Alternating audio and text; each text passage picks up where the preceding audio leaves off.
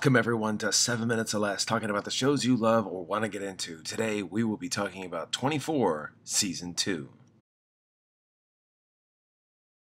The plot of Season 1 turns out to be a personal vendetta from Viktor Drazen, a Serbian military leader who survived a mission sanctioned by David Palmer where Jack Bauer led the operation. By the time 2 years had passed, the remaining survivors of the Drazen family hired a group of mercenaries to enact their revenge by kidnapping Terry and Kim, make Bauer kill Palmer through coercion to impose an eye for an eye. When that failed, the Drazens involved themselves personally to try and kill Palmer and blame Bauer. Terry and Kim get separated further from each other, but manage to make it back to CTU by the end of the day. Jack thwarts the plot against himself and David several times over, and they both get to live to see another day. But Terry, Jack's wife, does not. Despite Jack's best efforts, Terry is killed by Nina Myers, revealed at the end of the season to be the primary mole, when initially we thought it was Jamie, revealed in the middle of the season. Jack, in his grief, retires from CTU. Sherry Palmer covered up Keith's involvement when he accidentally murdered his sister Nicole's rapist. By the time David finds out about this, the damage had already been done, and realizes that Sherry cannot be trusted. This fragments the family after all the hard work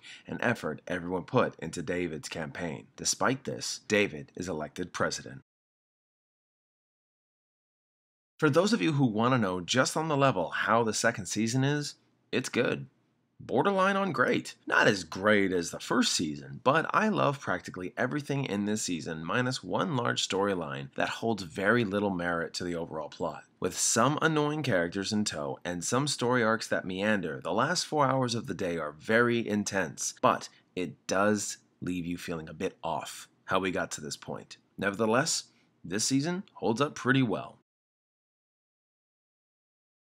Season 2 takes place 18 months after the events of Season 1. A terrorist group called Second Wave is within the United States and plan to detonate a nuclear bomb on American soil. This information passes along to CTU where they call in Jack Bauer to bringing him out of retirement. His connection? A group that Jack was once a part of, he was undercover with, may be tied to Second Wave. Once Jack is on board, his brutal methods begin. This creates controversy while Jack has to operate outside of CTU's authority, which creates limited resources for him. At the same time, we watch Kim's side of the events. She works as a nanny to a family called the Mathesons where she takes care of a young girl named Megan. Megan's father, Gary Matheson, immediately comes across as creepy and untrustworthy. Things become chaotic for her outside the main story, where she quickly goes on the run with Megan in tow due to Gary's abusive methods. Another family we follow closely are the Warners. Marie Warner, the youngest out of two, is getting married to a Middle Eastern man, Reza Nair. Kate Warner, the older sister, while supportive of Marie, suspects Reza may have terrorist connections and privately investigates him during their preparation of Marie's wedding. On President David Palmer's side, projections of casualties are made if the bomb goes off. Grueling debates start on how information flow when reporters find out, and certain members proceed with certain authority, which forces David to make tough decisions. Things begin to get intense when Sherry Palmer tries to come back into David's life, testing his emotional integrity. Director George Mason, introduced in Season 1, is delegating CTU's resources with Tony Almeida higher up in the chain of command, holding a lot more responsibilities, with newcomers Michelle Dessler, an intelligence agent, and Paula Schaefer, an analyst, under their authority. As the day's events take hold, CTU becomes stretched thin. Jack continues to take matters into his own hands, David is questioned and undermined, Kate and Marie's connection to all of this is a mystery, and Kim falls victim to the day's events consistently. All in all, this is one season you're not going to want to miss. Despite previous statements long ago about Season 2 being an ill-fitted installment within the series, I've had a change of heart. Where Jack's storyline always remained gripping for me, it was David's, Kim's, and the Warner family, along with CTU's events, that wavered in quality for me. My change of heart came around on President Palmer's side as I understood the gravity to his actions as the entire country was at risk, included and not limited to other countries that could be involved, whereas I before thought it was long, dull, and not very ambitious. The Warner storyline does ask you to be patient with it as it slowly comes together.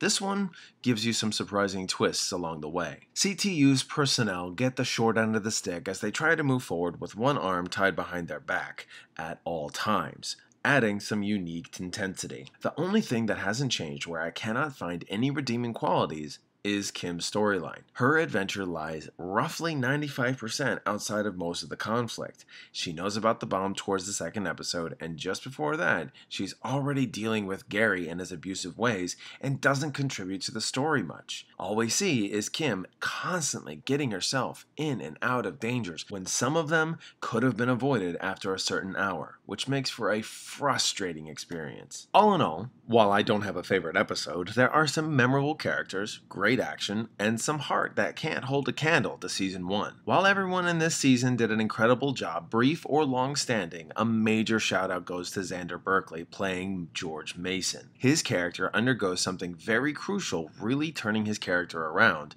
giving the show much-needed heart. Some nitpicks include random characters that divert our main characters for too long. There's at least 3 fake-outs of a particular character's well-being, and the villains aren't as memorable from Season 1. Nevertheless, they are forgivable nitpicks. In the end, I recommend this season.